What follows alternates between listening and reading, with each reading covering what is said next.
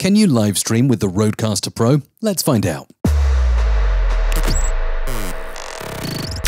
Well, the answer is a resounding yes. In fact, it's ideal for live streaming, particularly when you're on the move, in a different place, at a conference. This fits in your carry-on luggage, and you can plug in a couple of microphones and a few webcams, and you're away. Let's find out how, and let's hop into Wirecast and get this all set up. So I've got my microphone on input 1, and over here on Wirecast, I need to add the Rodecaster Pro as a layer. So I'm going to do this. You can do exactly the same as I'm doing with your preferred live streaming software. Works in OBS, vMix, and others as well. And we're looking for Rodecaster Pro multi-channel audio. That's the optimum, although the stereo audio will give you an overall mix coming out of the desk, which you may prefer. But multi-channel allows a few extra features, so I am going to select it and add it here. And then when I put it live, like that, you'll hear I'm echoing back.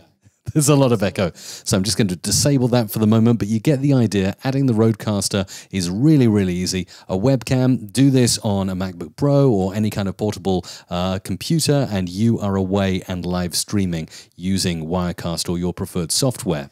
Now, the cool thing about adding Rodecaster multi-track is that you can select individual tracks as individual layers or routed audio into your live streaming software, giving you more control as to what goes out on your live stream. Let me show you how exactly this works. And by the way, you'll need to enable this on the Rodecaster Pro, and I do show you how to do that in my previous video about multi-track recording using Adobe Audition.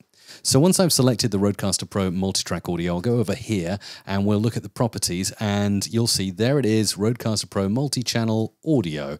And then if I click over to the speaker icon, you will see here all of the channels that are available to me from the Rodecaster Pro. So you'll see here, I've got the left and right mix selected at the moment, and there's my meter to show audio is coming through. You'll also see audio coming through on channel 3. So if I take LNR off there in Wirecast and make channel 3 LNR, this is now just a feed of my microphone, that's channel 1 only, which is really cool. And I can do the same.